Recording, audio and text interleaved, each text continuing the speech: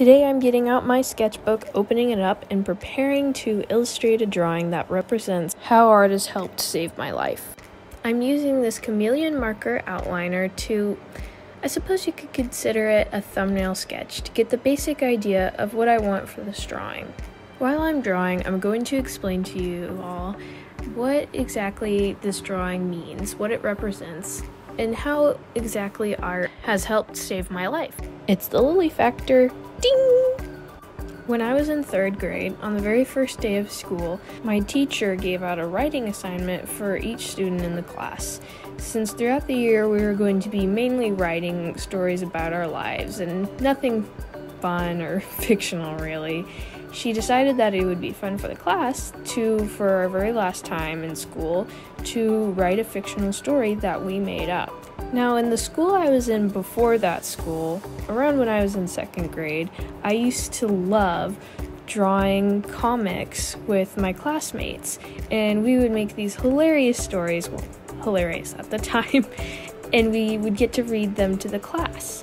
And so, with the teacher promising that she would read each story out loud to the class, I was overjoyed. So the first thing I did was I started illustrating out my panels to make a comic.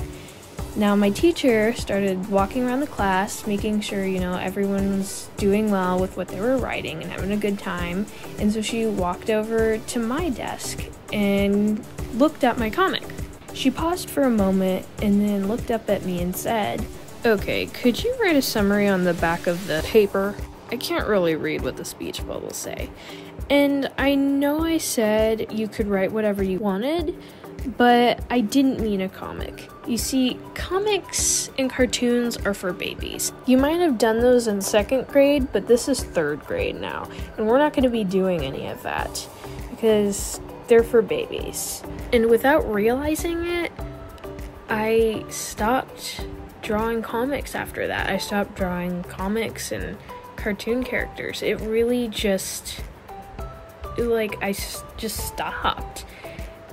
And I never really realized how badly that just what that teacher had said to me affected me until about a year later when I started homeschooling. Because throughout that 3rd grade year, I endured a lot. My dad was in and out of the hospital. I was bullied, and my teacher was awful to me, and I was just really depressed. And so by 4th grade, I was done with everything, with life, with public school, all of it. So I became homeschooled, and one day my mom had to leave for BSF, and she was like, "Look, your school assignment for today is just to draw something. I don't care what, just draw something." And I had never been considered an artist. Everyone knew, because at the time my sister wanted to be an artist, and everyone knew, oh, my sister is going to be this big artist. And everyone, always told me that I wasn't good at drawing. And I mean, I never took it personal, and they didn't mean it in a bad way. It was just something we knew. It wasn't I wasn't gonna be an artist. And so I sat down and I started drawing, and I drew myself in this art style of this cartoonist who I really liked. She had the style that at the time I was in love with. And so I started drawing myself in her art style, though it didn't really look like her art style. It's what I thought was her art style. And I kept drawing and drawing, and I started to fall in love. And it came to the point where I realized that it was my passion, and not drawing per se, but the characters behind it, the storylines, the comics. I realized what I was meant to do. I was meant to be an animator, and I knew at that point that was my reason for living, because I was in such a dark place that animation, cartoons, it just brought me out of it, and I knew that was my purpose, and that was a reason to be on Earth. And so I eventually got out of my depression and I started drawing, and I got better, and it all changed. And so I proved that third grade teacher wrong, but I just wonder how different things would be if she hadn't have said that to me. And if, would I have ended up finding out I wanted to be an animator if she hadn't have said anything to me? So I have no regret. I don't wish she didn't say that to me, even though she hurt me so bad with so many things. I think in the end, what she did was she did me a favor. And one little thing real quick before I dive into what I'm drawing, my teacher also promised that she would read all of our comics to the class throughout the year. And months went by, and I noticed that my comic had not been read to the class. So I asked her, I said, "Why hasn't my comic been read yet?" And she goes, "It hasn't? Oh, I'm sorry. I thought I did read it. I will read it next week." And I'm like, okay, great. Months go by again, and it still hasn't been read. So I go to my teacher and I ask her, "Why hasn't my comic been read yet?" And she goes, "Well, I was going to read it to the class, but then I lost it. I couldn't find it anywhere. I don't know where it is." And I was like, "Oh, well, that's too bad." And she's like, "Yeah, well, I'll let you know as soon as I find it, and I'll read it to the class." And I was like, okay, great. By the very end of the year, she handed out each of the students papers, projects, things we had done throughout the year. And she walks over to me and she hands me that comic. So I looked up at her and I said, "Why didn't you read this to the class?" And she goes, "I didn't? I thought I had." Yeah. So this drawing represents me when I was that age. So about 8 or 9 years old. And I really wanted to catch each core thing that was always, that's how you would recognize me when I was that age. So at the time, I really loved to ride my bicycle with my dad. He and I would get up early in the morning on the weekends, and we would ride our bicycles around the neighborhood. And we had a really beautiful neighborhood, so it was fun to do that. So I drew my younger self riding on that bicycle.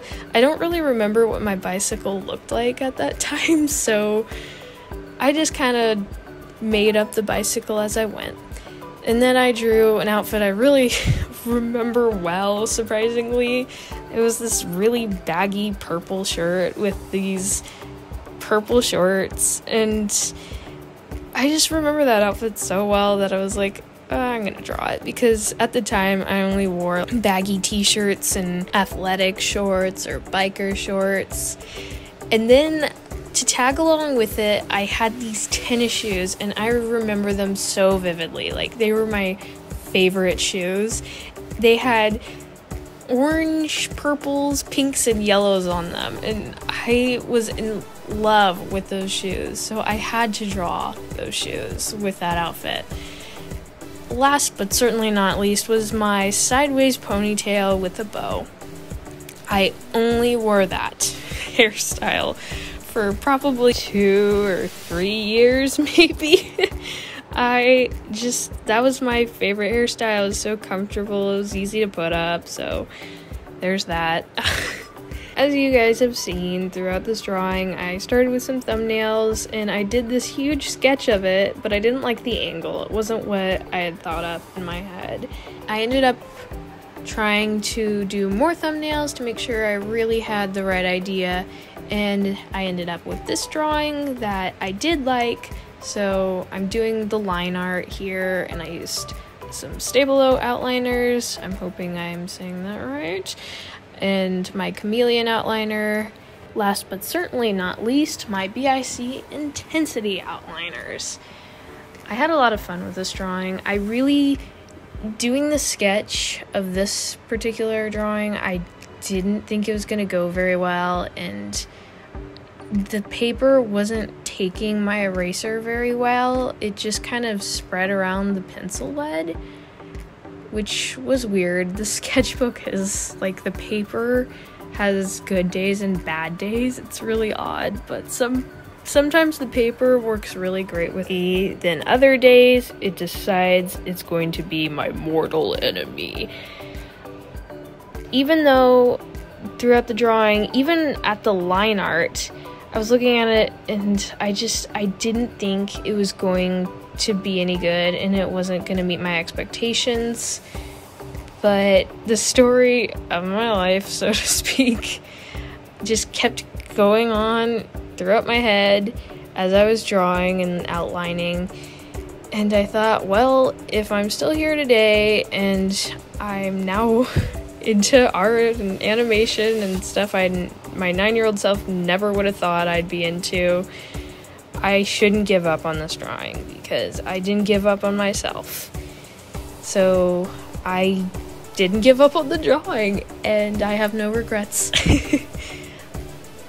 I'm pretty much almost done with the outlining, but I'm moving on to the buildings. So the first building on the left, I wanted to make sure it was very rigid, that everything was like really straight and dull and dark and boring, and that the other building is kind of geometric and it's going to be colorful and kind of whimsical.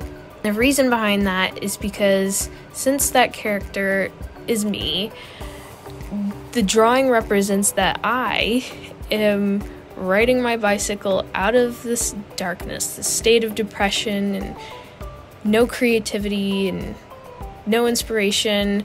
I'm riding my bicycle out of that terrible place into this world of color and creativity and just fun. And you guys are going to be able to see that more once the color kicks in. But this drawing is really me coming out of this dark place through art.